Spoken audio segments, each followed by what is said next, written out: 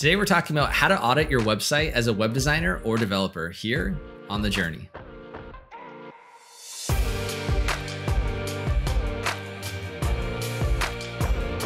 The full scope of benefits that come from website audits is massive. The goal is to improve your client's online visibility, grow new revenue sources, and enhance the overall experience customers have with utilizing your services.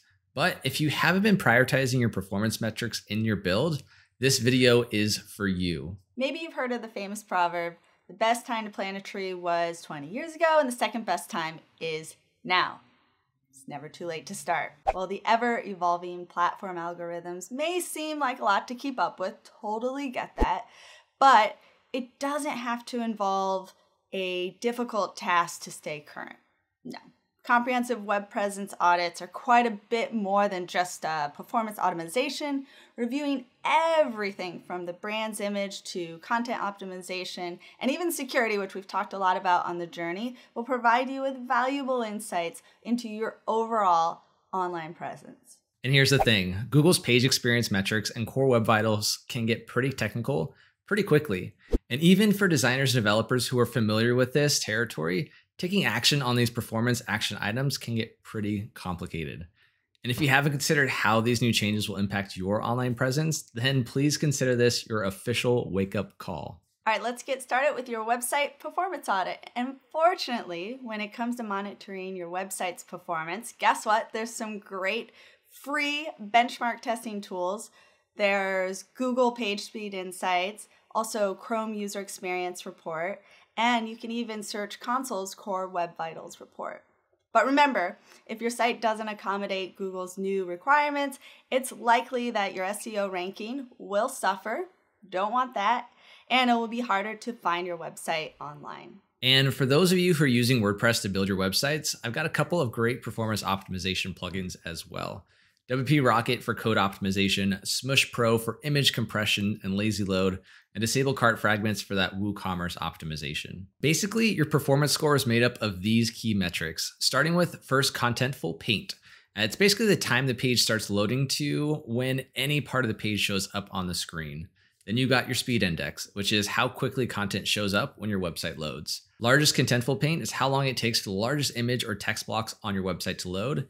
Time to interactive is basically how long it takes for when your web page starts to load to when someone can actually interact with the loading resources, like clicking another page or a button or a link. Then there's total blocking time, which is the total amount of time between the first content paintful and the time to interactive. And then lastly, we have cumulative layout shift, and it's just the total layout shift score for your entire website. So if your website loads and there's kind of elements kind of shift randomly, it's bad for accessibility. So they wanted to make sure that score is really, really low. And here are 3 additional categories that Google measures. Loading time, the name kind of gives it away, but loading time is how fast the main content in your page loads. Interactivity measures the time from when someone first clicks on your page to when the browser, so Google Chrome or Safari, begins processing that info.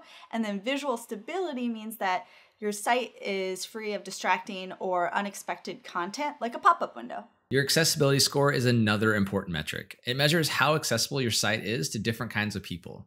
So a couple of examples of things that Google checks for are a high contrast between your site background and your text, captions on videos, and then alt text on images. And Google also grades on the overall SEO performance, as well as adherence to best practices and speed and reliability. And then sites that get a high score across all of these categories will perform better in a Google search. And one thing I want you all to keep in mind is web presence auditing is an ongoing process. It can be helpful to get started by breaking your audit down into manageable daily or even weekly sprints, really in order to help keep track of your results and findings as you go. The second step is then to prioritize your sprints, which we highly recommend putting into your performance audit at that top of the list. Now, there's no such thing as a finished product. You've heard me say that before. And when it comes to maintaining and evolving online presence, keep that in mind. Simply put, staying in line with the current trends and the changes in the web environments is critical to the success of your business. The changes to Google search will for sure present challenges to many business owners, but with some hard work, making the necessary fixes will pay off. And as always, your journey does not have to end here. We have over 200 videos to help you with your business and with your clients. Be sure to like, comment, and subscribe. This is The Journey. We'll see you next time.